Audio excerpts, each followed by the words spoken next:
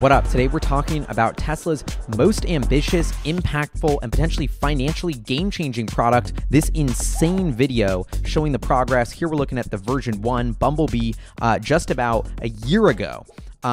Tesla had this, and then earlier this year they had Optimus Gen 1. They've already come out with Optimus Gen 2. The pace of innovation of this project is insane. Tesla is biggest expertise is hiring the smartest engineers in the world, incentivizing them to work at a breakneck pace, setting up to be the first company to introduce a humanoid robot into the world. This is set to go on sale in 2027. You can actually buy one of these robots, and why I think this is such a game changer is because this is going to totally change what society looks like. We are going to enter into a Black Mirror type episode, except that is going to be reality. So many jobs that are happening now: DoorDash, cleaning your house, doing your dishes, helping you prepare stuff, helping you run a business. It's hard to even fathom packing orders. It's hard to even fathom the amount of tasks this can do. But essentially, in the long run, Tesla's Optimus Robot, you can see all the crazy stuff it's doing now, intends to replace all of human labor. What I thought was extremely impressive was the redesigned hands that are extremely, the dexterity of these, the mobility,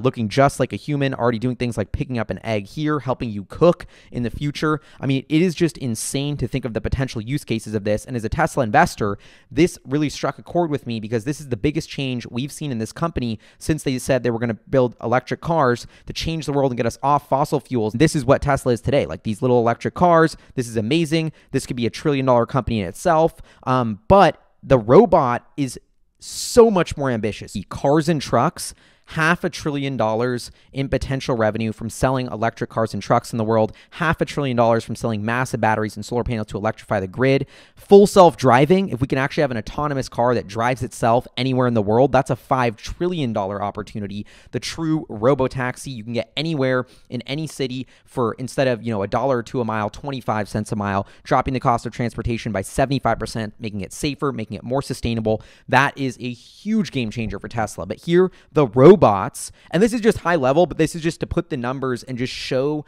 the scale and scope of what is going on here. A $25 trillion opportunity, that's about the GDP of the US right now, is in the 20s of trillions of dollars. $100 trillion is the world GDP. If you imagine that a robot that could do anything a human does replaces all of these manual labor jobs, this is a tens of trillions of dollars revenue opportunity for Tesla. Tesla today worth $800 billion. That's the value of Tesla. This is the revenue opportunities that we could see from FSD and robots. This robot is changing the paradigm for how big Tesla can get in the future. If you're a long-term investor thinking 10 years out, these are going to be in the market. They're going to be generating revenue, and this has insane potential to justify another 10 to 20x in the valuation of Tesla based on if they can commercialize this product. That's why a lot of my focus on Tesla is now to like, whoa, if this Optimus thing is real, everyone was skeptical as at first, but Tesla and Elon, they're always late, but they always accomplish the impossible. And I think that's going to be exactly what happens here. Huge props to Tesla for pulling this off and making progress. I'm going to be following here on the channel. Let me know what you think in the comments below. What would you buy your Optimus robot to do? I think they'd say it's going to cost $10,000, $20,000, $30,000. That seems pretty cheap to get a human to do anything you want.